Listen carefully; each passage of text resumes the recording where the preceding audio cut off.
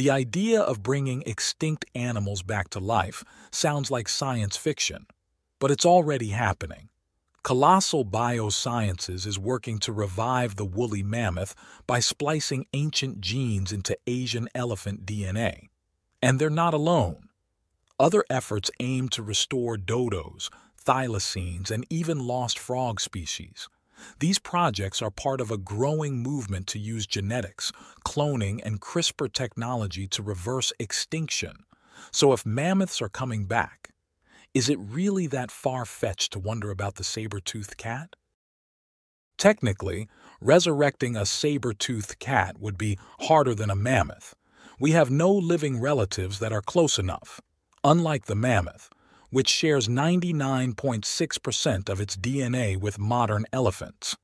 Smilodon has no direct analog today, which means we'd have to build it almost from scratch using synthetic biology and AI modeling.